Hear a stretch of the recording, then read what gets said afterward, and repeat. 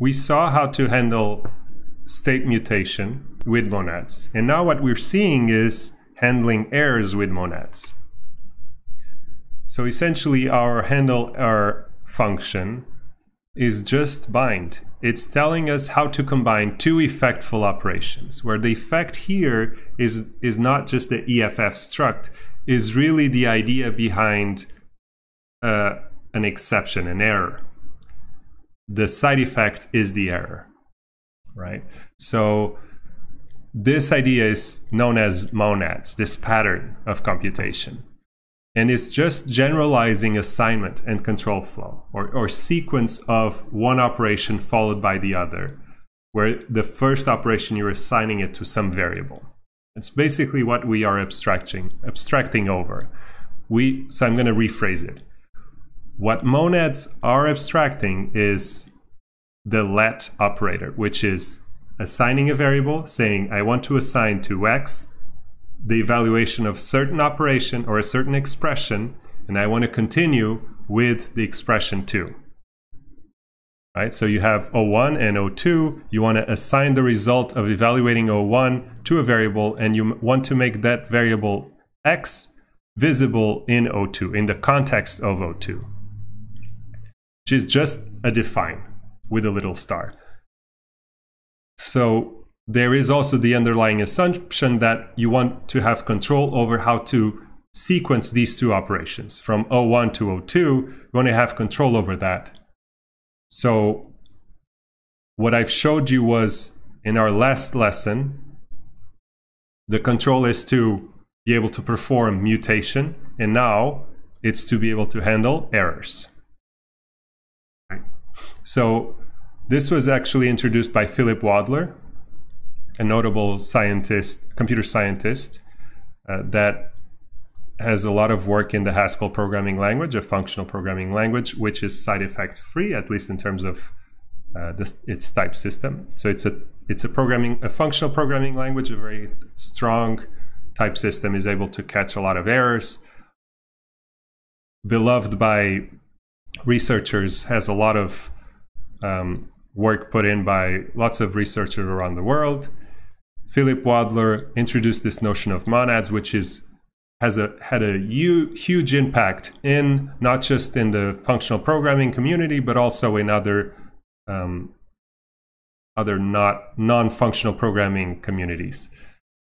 So what I've shown you so far is just two ways of looking at monads, and given by two operators. The first one is bind, which is really, we saw in our last lesson, was function bind, and here is called function handle err. And there's also the second operator, which is pure, which converts a pure value to a monadic value. So that is to say, how do I take something? So in our previous example was that operator that would wrap something inside an EFF. Something that does not produce an effect converts that into an effect. So it would just return. It's the base case of evaluation. You know, if you see a value, you return an EFF that takes the state and the value. And what pure is doing in terms of errors is just returning the value itself. There's nothing to do, basically. So now what I want us to do is just copy paste the notation again. So for now, let's just ignore what this does or how it's implemented. And now, instead of writing this, I want to write the code a bit more, a bit less verbose. So what I want to do is I want to do arg1, and I want to evaluate that. And then arg2,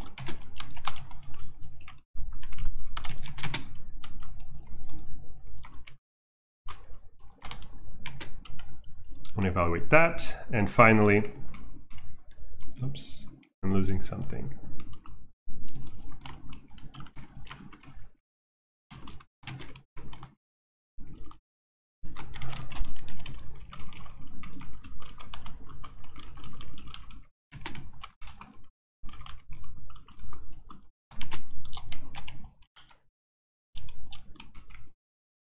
finally.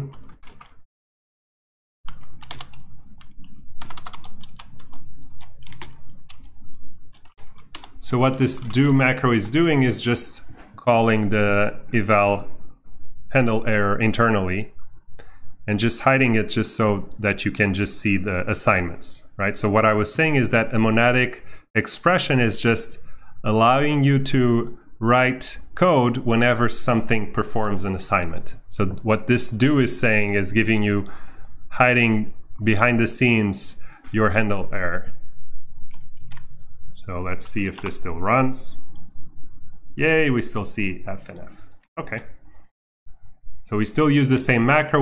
We have the same syntax or the syntax for the same pattern, but now it's in the context of errors rather than mutation. So in the next example, in the next video, what we're going to see is monadic list comprehension, which is yet another use case for monads.